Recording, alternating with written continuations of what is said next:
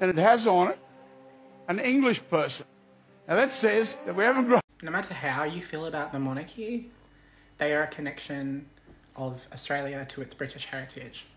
And aren't the original owners always telling us that we need to acknowledge our colonial past? The more you homogenise Australian and British culture together, the more they appreciate that because they know that it's a foreign culture. It is foreign to them.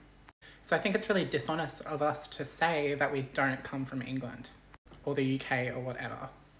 And in all honesty, I'm proud of that. Australia would quite frankly be nothing without British colonisation. I wouldn't want it to be a Dutch colony or a Portuguese colony or a Japanese colony, but it was a British colony. And we can thank the British and we can still be our own people at the same time. Most of us even share family there, so stop being